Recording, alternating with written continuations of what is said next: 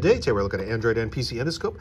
And if you don't know what Endoscope is, basically it's a small camera that you can kind of poke down into a hole, into a cylinder engine, or drop down a slot. This one comes with some adapters, lets you kind of grab some things. If you dropped a bolt down into something, that's what this is. But most of the times you're going to use it for, you drop your ring down the sink, you can poke it down there, see down the pipe and check it out. Or a lot of people use these for inspecting pistons on engines, and that's kind of one of the other things I've used this for. Really nice little device, very simple. You can see here on the back, gives some specs. That's Android Endoscope. It has an adapter for micro USB or USB B. 5.57 millimeter, 8 millimeter camera. We got the 7 millimeter here, and it does 640 by 40 or 1280 by 720, so 720p. And you can see it's IP67, so you can dip it in water. So if you want to go down a pipe and look for your, say you dropped your ring down a pipe, that's what this is for. So it's 1 meter. You can get all different sizes. 5 meters, about 15 foot. Really don't need that. I just need something short. So I got the smaller one. It comes with a little manual. And the manual is pretty simple. It basically gives you some links to some Android software. So if you want some recording software on your cell phone, or if you want some PC software, I think there's a little link to that on here too. So pretty simple and fairly self-explanatory. And of course, it comes with the camera. You can see here I got, this one's about 3 foot, it's 1 meter.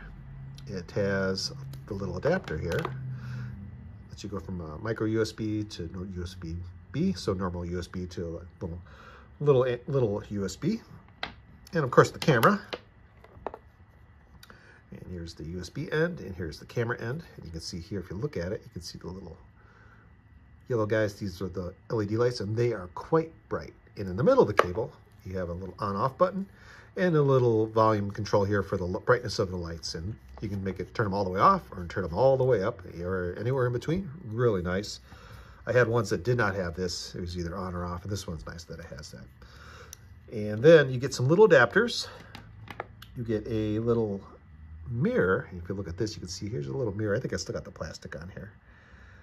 But basically what you do is you screw this on, so it won't fall off. And if, say, you want to poke this down into something, you want to see what's behind you, so the camera's pointing this way, but you can't see what's behind it, then you can't really turn it all the way around, so you poke it down, and the mirror will let you see what's kind of behind you. So it's kind of nice. And of course it screws on so it doesn't fall off. And then it comes with a little collar and 2 little metal pieces. And this guy here is a little hook, so you can put this on your camera and you go down and you find whatever you dropped and pick it up. Or if it's magnetic, it comes with a little magnet. And that kind of works by, I'll try doing this while I'm on the camera here. Basically poke it in here, pull it nice and tight, and then you can kind of reach down, grab your ring from the sink, or whatever you dropped. Say you dropped a bolt or something like that, you can do that.